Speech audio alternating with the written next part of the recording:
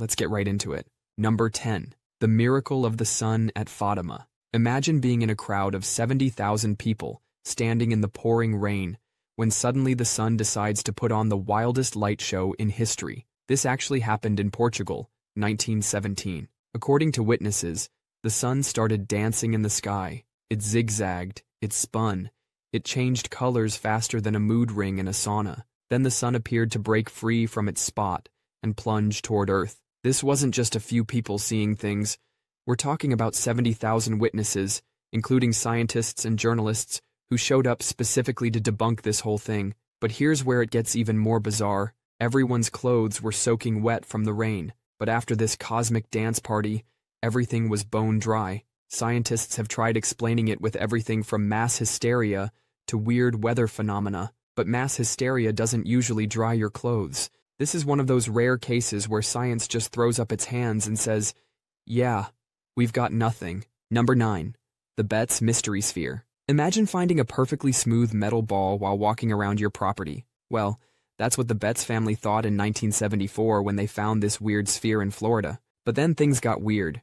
This 22-pound stainless steel ball started doing things that metal balls definitely shouldn't do, like rolling around the house by itself. It would literally follow people around like some kind of metallic puppy. When the family's son played guitar near it, the sphere would start humming and vibrating. Imagine trying to practice guitar and having a 22-pound metal ball as your biggest groupie. The Navy got involved and checked it out. They said it's just a steel ball, probably from some industrial machine. That's like calling the Mona Lisa just some old paint, because last time I checked, regular stainless steel doesn't roll around your house like a lost puppy or start jamming to guitar solos. The sphere eventually disappeared from public view. Nobody knows where it is now. Maybe it rolled away to join a rock band. Number 8. The aluminum wedge of Aiud. Imagine digging through dirt in Romania and finding something that shouldn't exist. That's exactly what happened in 1974 when workers found a weird metal wedge buried next to mastodon bones.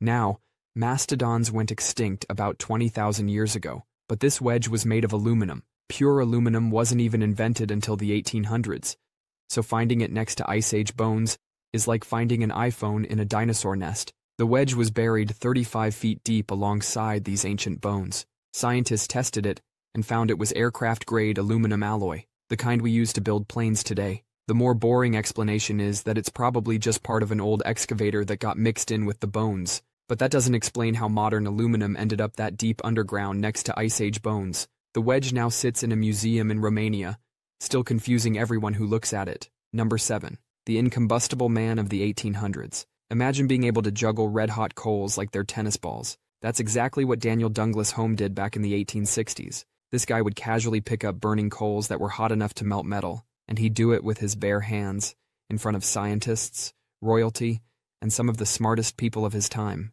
These weren't just quick touches either. He'd hold these scorching coals long enough for people to verify they were actually burning hot. The coals were hitting temperatures that would melt lead. His hands never got burned, not even a blister. Scientists tried everything to figure out how he did it. They checked for secret protective creams. There weren't any. They looked for hidden protective gear. He wasn't wearing any. Even the skeptics who came to expose him left scratching their heads. After years of testing, the scientific community basically threw up their hands and said they had nothing. When he died in 1886, he took his secret to the grave. Number 6.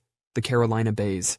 Fly over the U.S. Atlantic coast and you'll see something bizarre. 500,000 perfect oval-shaped holes in the ground. These are the Carolina Bays, over 500,000 perfectly elliptical depressions scattered across the land from Florida to New Jersey, and they're all pointing in the same direction. It's like someone took a giant cookie cutter and stamped out identical shapes across multiple states. Scientists have been scratching their heads over these things for decades. Some think it was a massive meteor shower that created them. Imagine a cosmic game of darts where Earth was the dartboard, but other scientists think it was just wind and water doing their thing. They think ancient lakes got shaped by strong winds, kind of like when you blow across your coffee and create those little ripples. After years of research and debate, scientists basically threw up their hands and said, yeah, we give up. It's like Mother Nature left us 500,000 identical puzzles just to mess with our heads, and she's not telling anyone the answer key. Number 5.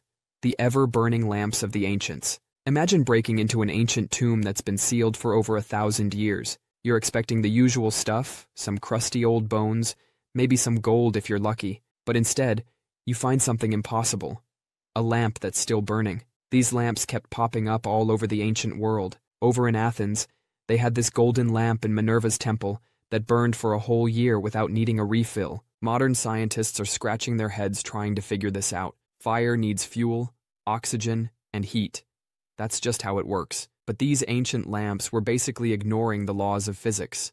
From India's temples with their eternal blue flames to similar stories in Armenia and China, these impossible lamps were everywhere. It's like the ancient world had their own version of Wi-Fi, except instead of internet, they had eternal fire. And nobody today can figure out how they did it. Number 4.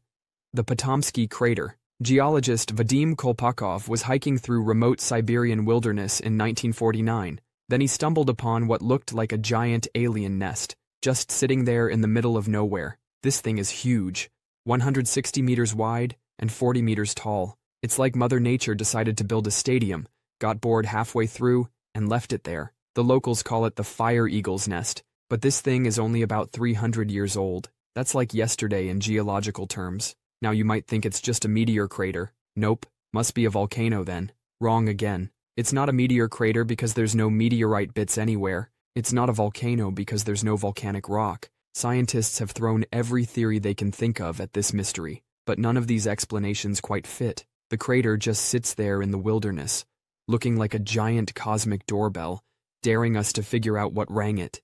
Number 3. The Klerksdorp Spheres. South African miners made a discovery that makes no sense. Perfectly round metal balls buried in rock. Now here's the kicker. These balls are 3 billion years old. These mysterious objects are called the Klerksdorp Spheres. They look like someone took a bunch of chrome bowling balls and buried them deep underground. Some of them even have perfect grooves carved around them, like they were made in a factory. But these spheres are older than dinosaurs. They're older than plants. They're even older than most of the oxygen in our atmosphere. Scientists say they're natural formations, created when mineral-rich water seeped through volcanic ash. But look at these things. They're so perfect they make bowling balls look wonky. Some of these spheres have 3 parallel grooves carved around their center. It's like finding a prehistoric iPhone. Scientists call them concretions, fancy geology speak for rocks that formed weird. So these things just sit in museums looking impossibly perfect, while scientists scratch their heads. Number 2.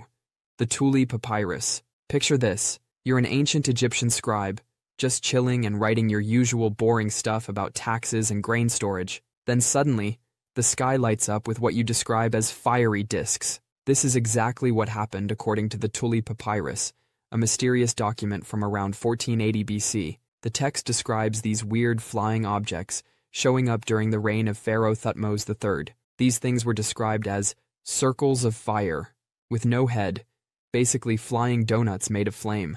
According to the text, these disks were letting out some seriously nasty smells from their mouths, and then things got really weird.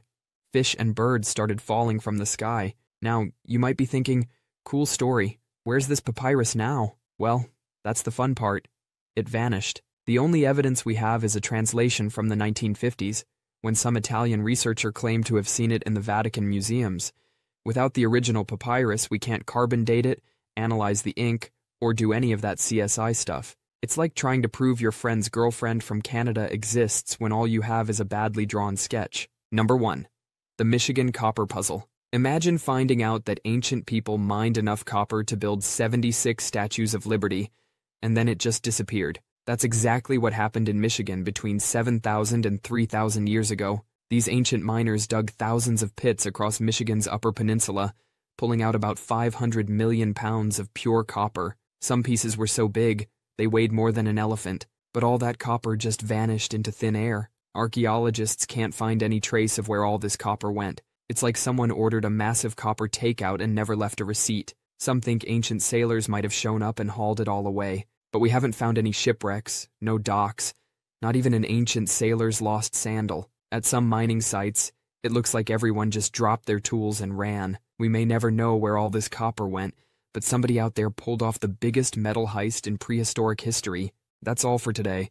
I'll be making similar videos in the future. Subscribe to see them.